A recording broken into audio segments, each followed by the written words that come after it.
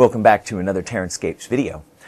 This video, we're going to take a look at a couple pieces that I feel have gotten a significant increase, a little bit more so than the pieces I showed you earlier. Earlier being a previous video. This is what happens when you shoot videos back to back. And this is going to focus on the graveyard I recently completed, but as much as it is about the graveyard itself, it is about the bases, as this graveyard now features the upgraded bases now that don't fall through. I'll show you a little bit more about that when we come up to the bench. And it's also going to show the new difficult terrain piece I did recently, utilizing the new rock technique that I have been exploring over the series of videos very recently, and still learning. It's so much, and that's kind of what I like about it, is that it's got depth to explore, and that is, I think, the mark of quality technique or possibility, right? It's not something you just master right away and then it's static, it doesn't go anywhere, right? You want something you continuously can tweak and improve, and painting these rocks certainly falls under that category. I still haven't gotten to where I'd like to be, but every time I do it, it gets a little bit better. So we're going to take a look at that difficult terrain, and then we're going to take a look at one of the stony hills that I cast. I finished that recently, and I just did some minor changes to that, added some static grass, but you might like taking a look at it. So we'll come over to the workbench, and we'll check them out, and then we'll come back and wrap it up.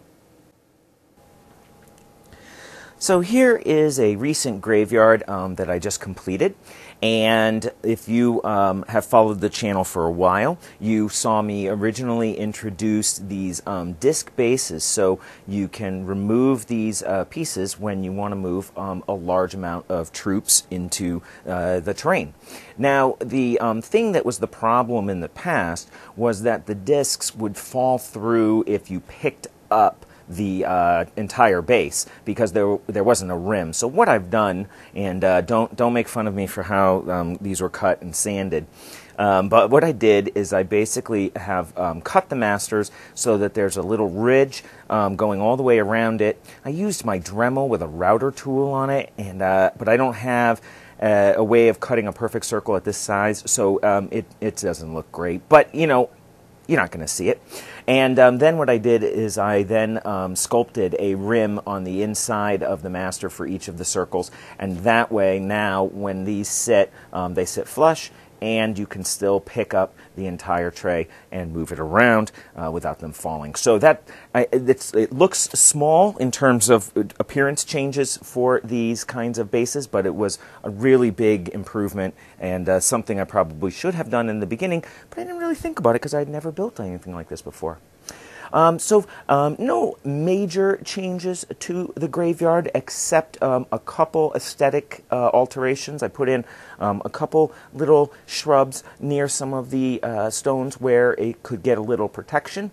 And then I decided that these needed a little vine work, so I've used some vines on some of these pieces, including the tree. I decided the tree looked fairly plain, and I wanted to give it a little more interest. So, you know, the vines are growing up the tree, give it something that, you know, you want to actually look maybe a little bit closer at it.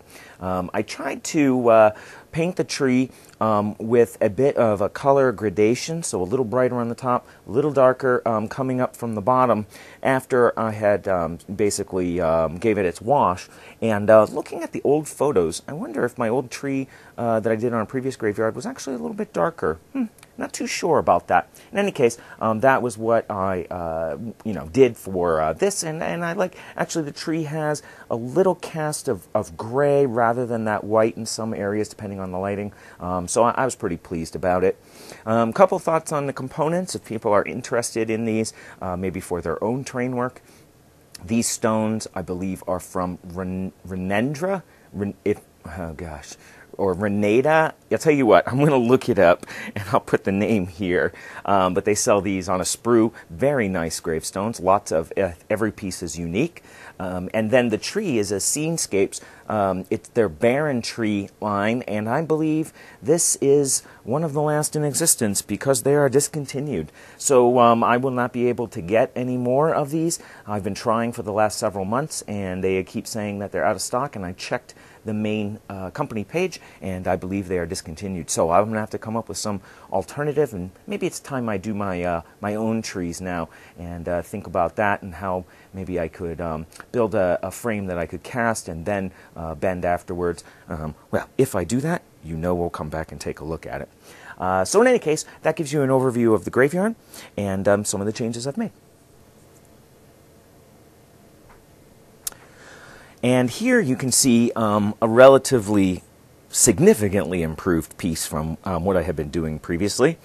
This is a difficult terrain piece, and what I had done in the past was I had cast individual plaster rocks and placed them around the base to give that uneven texture, and then I started putting in some partial casts of rocks intermixed using plaster, and kept getting better and better. But since I've been doing the new resin cast rocks from the larger molds, if you have not seen that video, you should check it out there.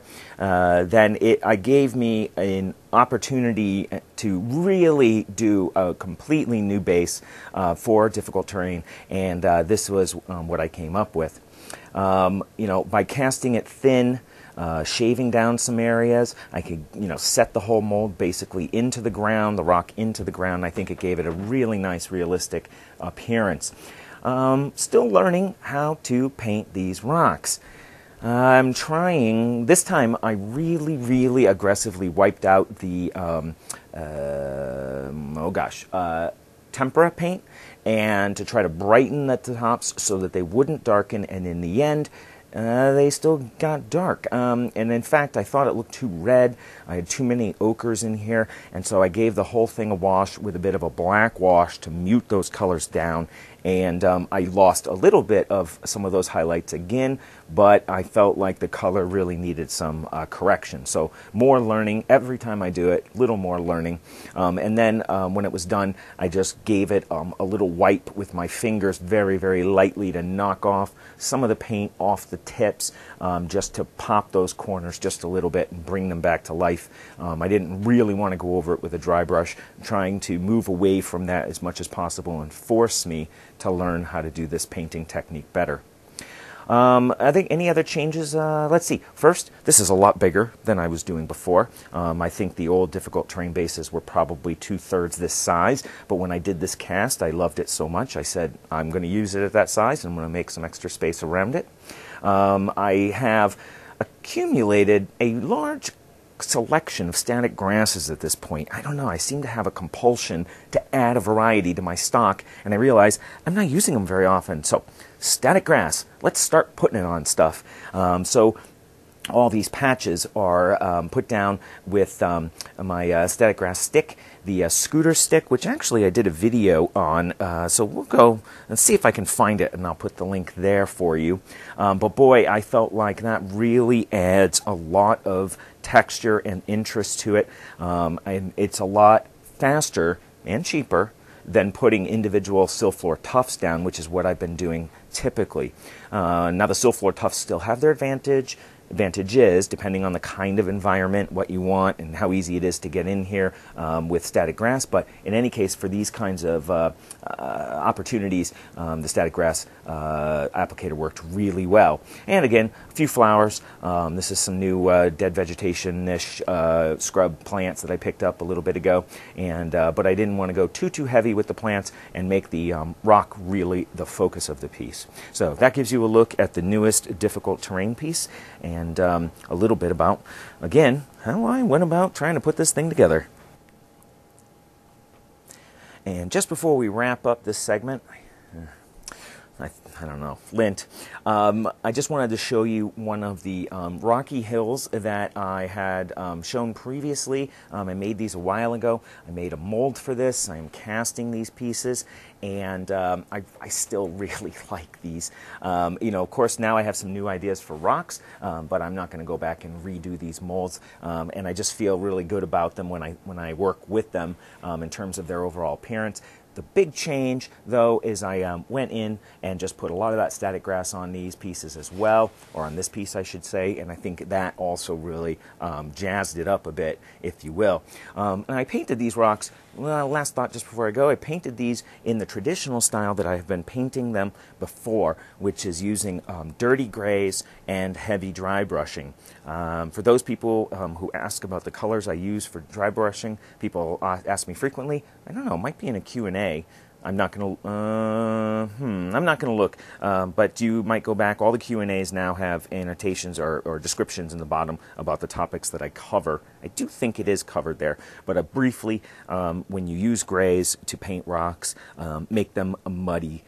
Cut in a little bit of brown and avoid bright whites, and I think you're going to get a much more realistic color. Don't be afraid to put in some patches with a little color variation, but you can see it's a much different technique than the new rock cast that I'm working with. Not to say that this isn't good looking. I think still these are pretty nice for dry brushed rocks, actually, but it is a different style, and it shows the kinds of options that are available depending on the materials and the skill that you have.